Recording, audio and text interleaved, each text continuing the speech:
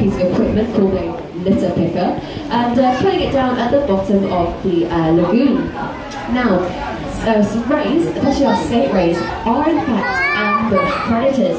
So they will stay at the bottom of the water or bottom of the seabed, and they'll wait for something to come exactly in front of them. Now, when they're nice and still, they don't need to breathe through the bottom. They can actually breathe through the top. They've got gills on both sides of their bodies. So they can literally get through. And if you see a little black splodge in the middle, it means it's got a baby in.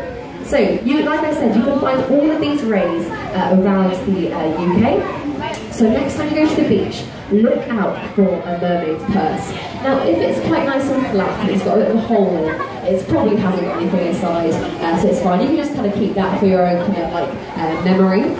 But if one is simple, really simple, quite slimy looking and got a little bit of weight to it, it could have something inside. So you can do this. If you've got a phone, or maybe if your mummies and daddies have a phone, you can put a torch to the back of the egg, and if you see a little splodge. He doesn't look happy? No. No, he doesn't look happy, does he? Where's he gone? He's not coming to eat us. Go on.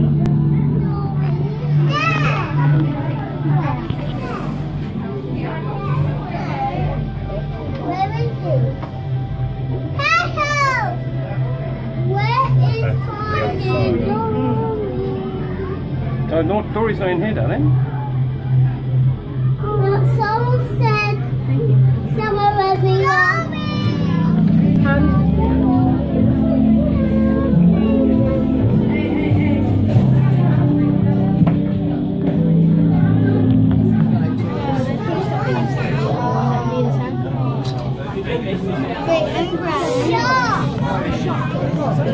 Any shark, Daddy? Yeah, sure.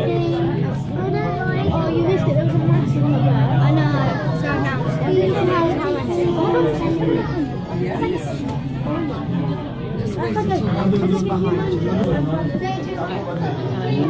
I don't run to the sea. Well, you sit here. You sit here. You face one leg. You face on one leg. Right. I find this very pleasant, but I just don't. I mean, I've tried. You know, it's just.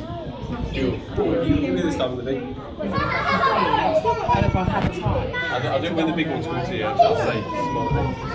This one. Where I can just sit here. Or yeah, I don't like the idea of going down. I don't see why you want to. penguins like where we have